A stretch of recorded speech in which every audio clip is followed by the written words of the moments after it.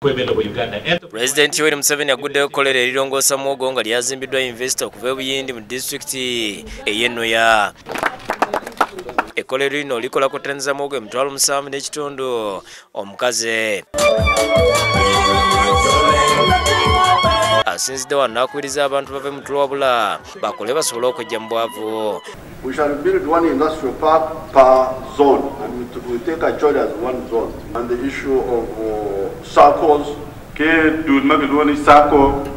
this is part of the government program. We want to bring circles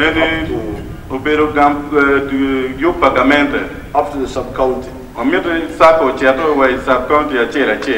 Atendereza investor Pravin Kekal olw'okwegatta ku Uganda okusobola okugikulaakulanya.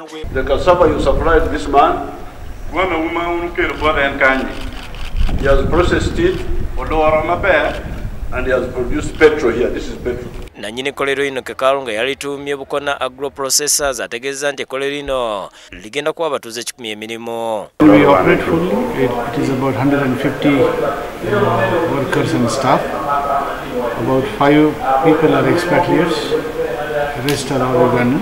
Agambye nti yalitandika mu mwaka gwa 2016 nga buli kilo ya muwogo omukazi wa kugigula siringi 7.5 ate omubisi 18. We can consume up to 75 to 100 tons of cassava, dry cassava every day.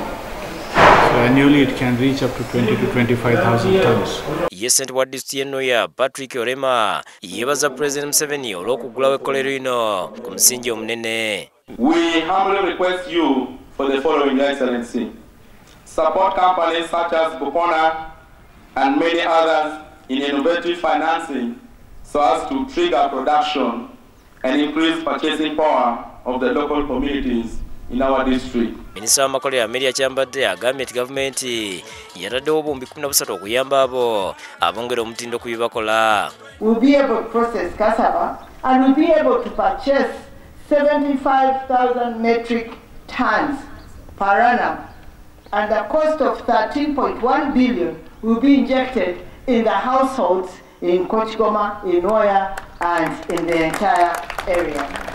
Joseph Magol yakusakidde Green ku Bukedde TV.